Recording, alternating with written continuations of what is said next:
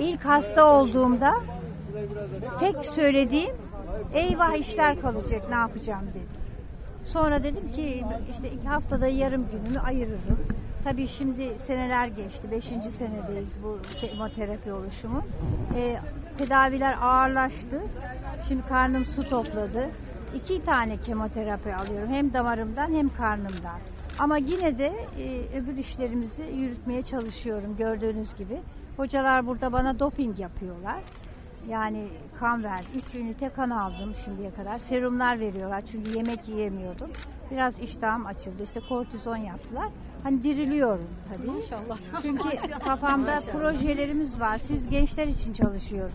Daha iyi bir Türkiye için. Daha adil, daha eşitlikçi, daha hakkaniyetli, adaletin tam işlediği, hiç kimsenin zarar görmediği, işkencenin olmadığı bir Türkiye istiyoruz.